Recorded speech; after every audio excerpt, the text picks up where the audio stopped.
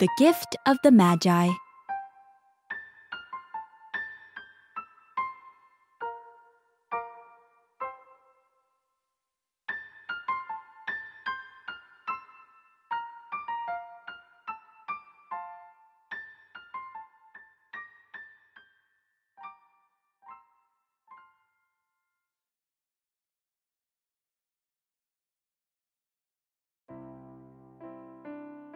Della only had as little as $1.16 in her pocket.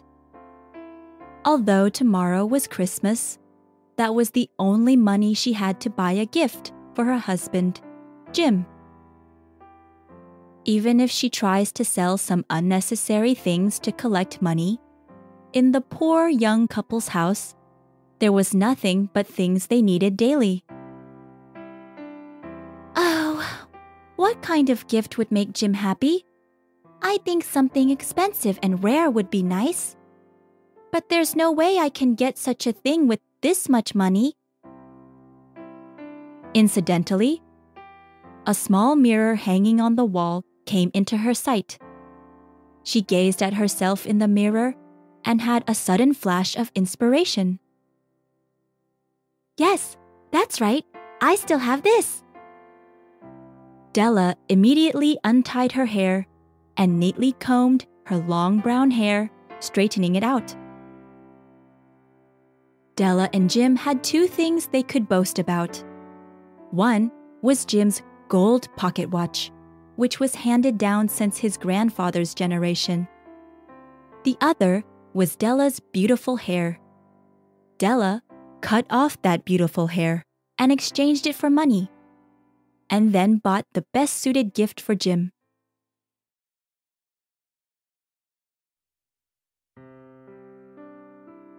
When it was around 7 o'clock, she was done preparing dinner.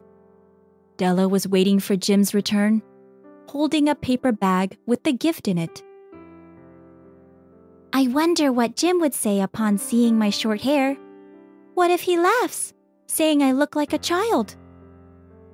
As she was thinking this, she heard Jim walking up the stairs. I am home, Della. Welcome home, Jim.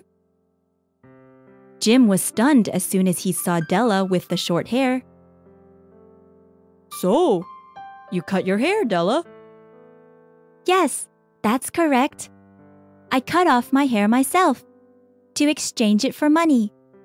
But don't worry, it will soon grow out again. I am sorry, Jim, for doing this without letting you know.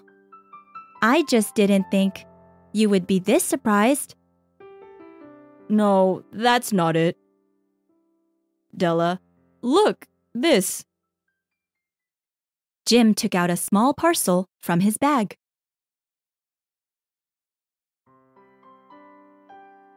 The gift from Jim to Della was a comb. This expensive tortoiseshell color comb, decorated with many gems on its side, suited Della's beautiful brown hair very well. The comb that was displayed at the Broadway's show window that she wanted for so long was finally in her hands.